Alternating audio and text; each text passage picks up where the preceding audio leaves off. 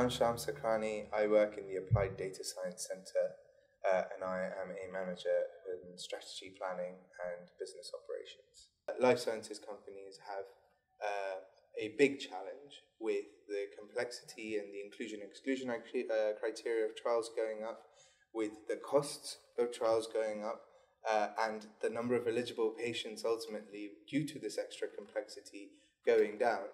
They have issues in being able to get their molecule to market quick enough. Now, if we're able to leverage real-world data in order to find these eligible patients, would benefit the hospitals because they would be able to run their trials more efficiently and get more patients into the trials, would benefit us because we'll be able to run our trials quicker, and would ultimately benefit patients because they wouldn't be called in for trials that they weren't eligible for. Means that we're able to get the drug to the right patients quicker.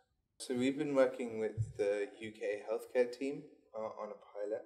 The pilot is to understand how we can utilize this information and this infrastructure that they've already built, these data sets that they already have access to, in order to identify patients who could be eligible for trials that we are running at these hospitals. What is innovative about this is the use of a benchmarking solution that has a completely different use case originally when it was sold to hospitals.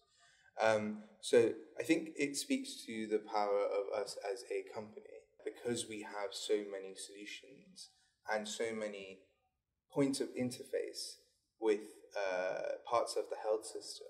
We're able to leverage something that originally did not have any use for clinical trials in the clinical trial space.